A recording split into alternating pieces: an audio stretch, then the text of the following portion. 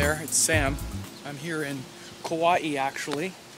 Beautiful ocean behind me. I cut myself shaving a little bit, so pardon the red under my lip. Making this video today about the recent, like earthquakes and volcanoes, and here in the U.S. we've had this this sort of beating of, well, we had a police brutality incident in Baltimore that has brought some, violence and stuff, and talk about this in context with the recent configuration of Mars becoming Mars combustion began a few days ago. As it sounds, it's combustible, so there feels like a lot of combustible energy right now because of this. Mars is the explosive type of energy, and we're having this Sun and Mars in Aries, and obviously that's a sign of explosiveness, and so you may be feeling some of this in your life as well.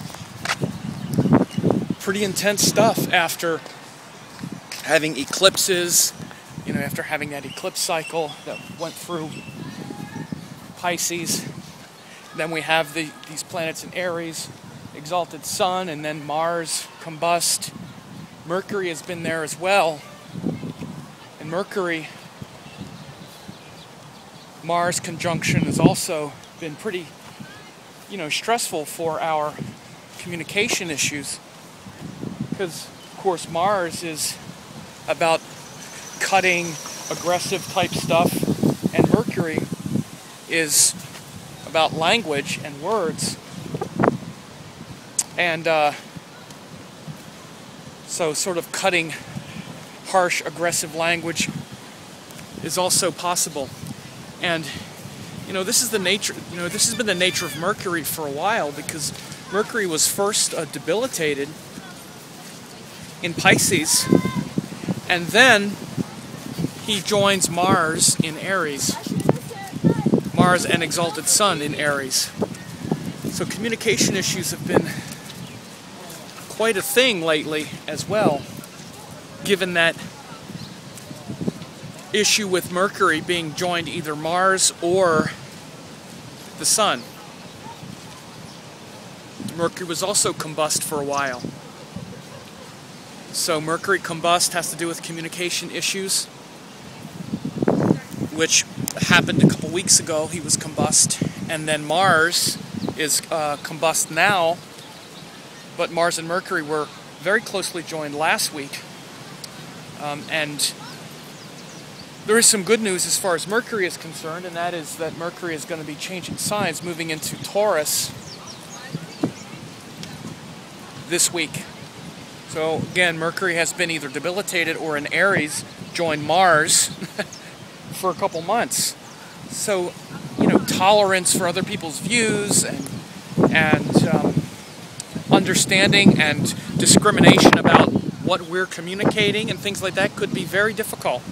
If people have a difficult difficult Mercury in their natal chart, could really be experiencing some of the problems of the last couple months, really. Sort of confused communication has been par for the course for the last couple months. Nice to see the waves behind me, isn't it? I know it's a little windy, so if you're going to give me a hard time, just don't bother. I don't want to hear it. See, that's my Mars. That's my Mars Mercury thing. I don't want to hear your complaints. Live with it. I'm holding up my camera. I'm holding up my phone. That's the camera. So I want to get near the water. I gotta put my foot in the water, because I actually cut my foot earlier today too. I cut myself shaving, and I cut my foot. So we'll start to feel some of these things lightening up this week, because Mercury is going to go into Taurus. I know you're used to seeing me with sunglasses on in the sun, but actually I stopped wearing sunglasses because I heard it's bad for your eyes, that your eyes can actually be improved by having the full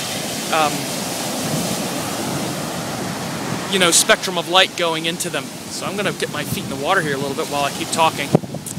So anyway, might be a little too close for comfort there. This week Mercury's going to go into Taurus. Oh, it's cold.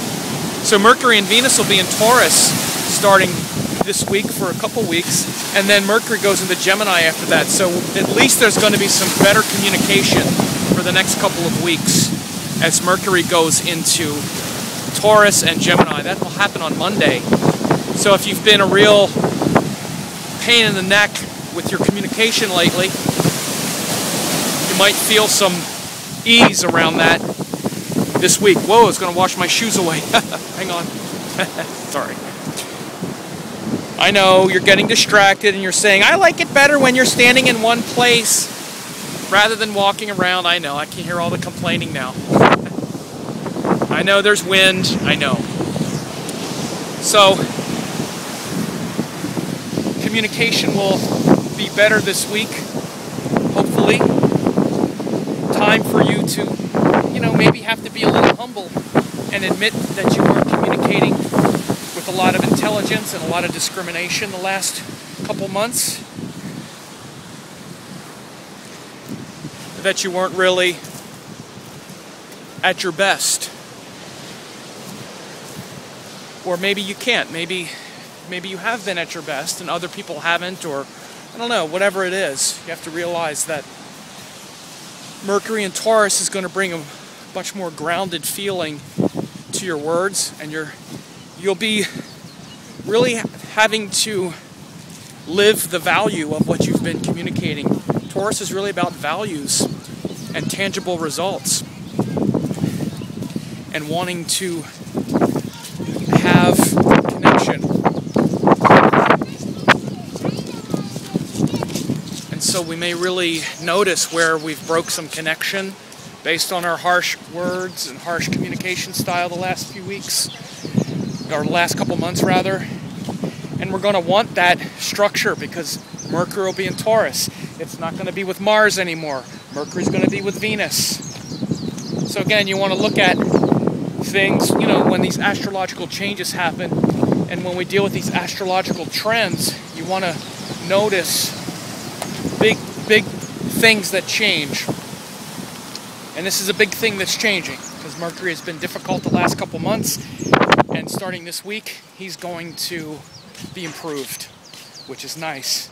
Mercury is one of the most important planets in living a productive life, a life where where we're able to manifest what we want, and also, obviously, as it pertains to relationships, especially with others, romantic relationships or just business friendships or whatever. Mercury is so important because he's the words we use, the communication, the ability to adjust and adapt to what other people are saying. Very important. Mercury's a Rajasic planet, just like Venus, and those qualities of Rajas are what really governs our interactions with each other, with other adults. So these are important, very important things, very important themes this week. Very sad about the earthquake in Tibet, the volcano in Chile, and other potent, explosive situations around the world. There seems like quite a bit of it.